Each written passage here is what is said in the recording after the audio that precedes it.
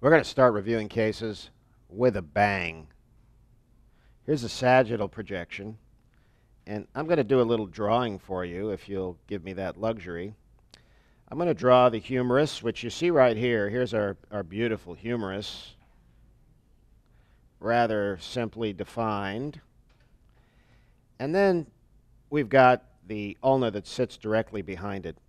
And that ulna has a coronoid process and an olecranon.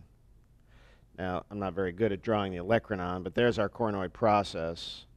And so when we have a dislocation or a subluxation, the humerus is going to be pushed forward, and it's going to slam into the coronoid, and it may contuse it, it may fracture it, and there are innumerable structures that are here that may also be compromised.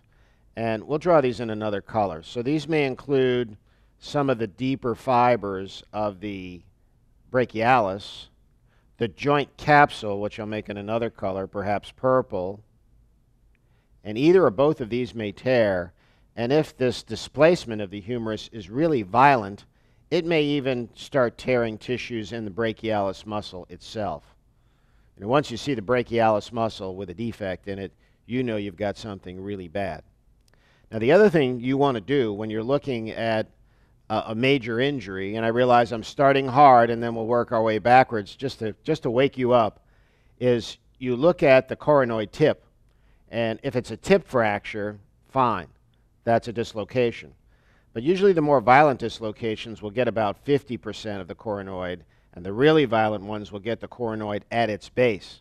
Now, when you get the coronoid at its base, for instance, if you amputated it right here, you'd no longer have a groove for which the humerus to sit in, and you now have another major problem, which is trying to stabilize the elbow after it's been reduced.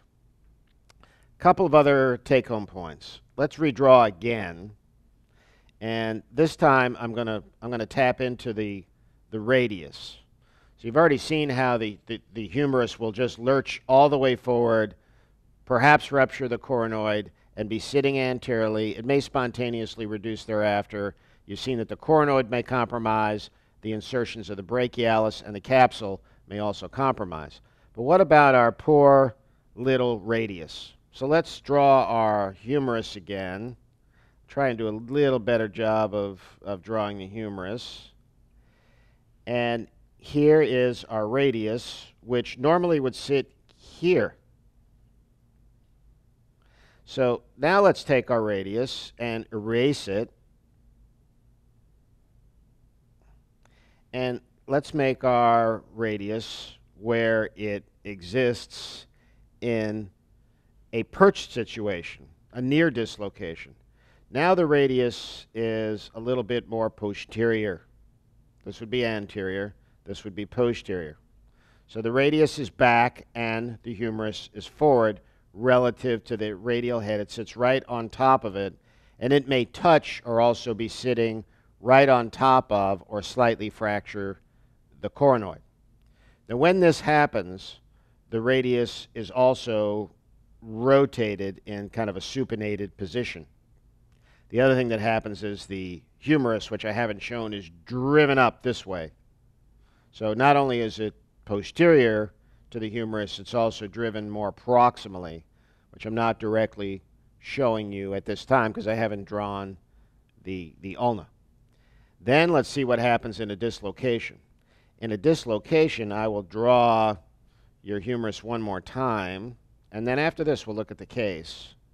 So I'll draw our humerus. My rudimentary drawing skills are on display. And now where's the radius? The radius is back here. Oh my. All the way posterior. This would be posterior. This would be anterior. There's a massive supination force too. And then for our ulnar, which I will draw in this time, here's our ulnar with our olecranon process. It's also in the back. So it's posterior, and it's also being driven straight posterior-superior. So there's posterior forces, there's posterior-superior forces, and then we've already discussed the forces on the front of the ulna. Now, coupled with this, we're also going to have what I call wiggle-waggle forces. We're going to have forces in a dislocation that are going this way against the medial side of the elbow. So the forces will be going that way if there is a valgus force, or forces may be going this way if there is a varus force, or, as they say in The Wizard of Oz, like the Scarecrow did, it may go both ways. You may have a twist, so it may be both medial and lateral. Oh my goodness, you could end up rupturing everything. The front, fractures, the inside, the medial side, the outside, the lateral side. That's terrible. Does that happen? A lot. Now let's take a look at our case.